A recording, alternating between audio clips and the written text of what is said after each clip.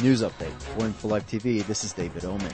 In a new international poll of 37 populations around the world, Palestinians rank first in their support for an Iran armed with nuclear weapons, with 58% in favor, making them the only nation in the Middle East not opposed to Iranian nuclear weapons. As for opinions on the U.S., Israel and the Palestinians were diametrically opposed. At least 5 IDF soldiers were wounded early Thursday, including 3 moderately and 1 seriously, in gun battles with Palestinian gunmen during an arrest raid in the West Bank city of Nablus. A large contingent of troops entered the Nablus Kasbah and a nearby refugee camp early Thursday morning, searching for weapons, explosives, and wanted militants. In an interview published Thursday, outgoing British Prime Minister Tony Blair said he would begin his new position as the Quartet Special Middle East envoy immediately and would probably even travel to the region as early as next month. Lebanese army troops killed at least 5 Islamic gunmen from the Fatah al-Islam group during clashes in the northern Lebanon town on Thursday, south of the northern port city of Tripoli. 3 of the militants killed were Saudi nationals.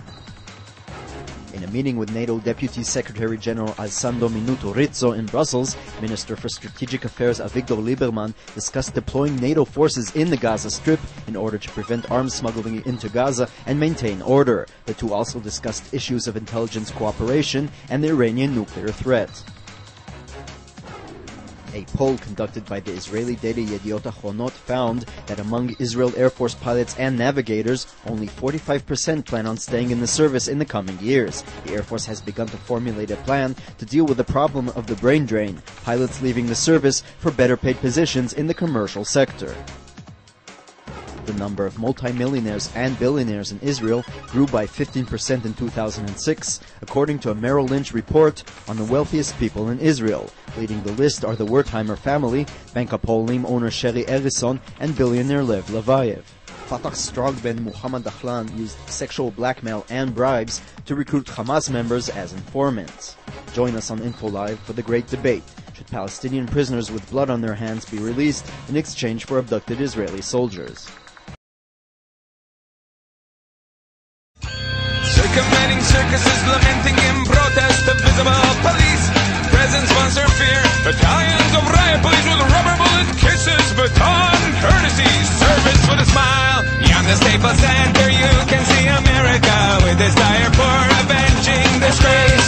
Peaceful loving youth against the brutality of plastic existence. Pushing little children with their folly and dramatics. They like to push the weak around. Pushing little children with their folly and dramatics. They like to push the weak around.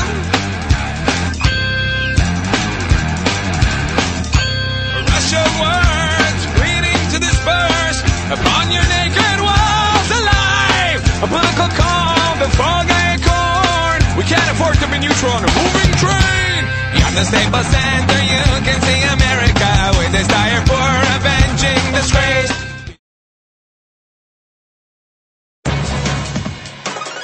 Today, the whole world talks about Israel. But who broadcasts from Israel to the world in 4 languages, live from Jerusalem? Info Live TV, the first international Israeli television channel that operates 24 hours a day, 7 days a week. Follow current events in Israel and the Middle East. Video features, interviews, news programs and news briefs live as history unfolds. If you want a direct link to Israel, access infolive.tv.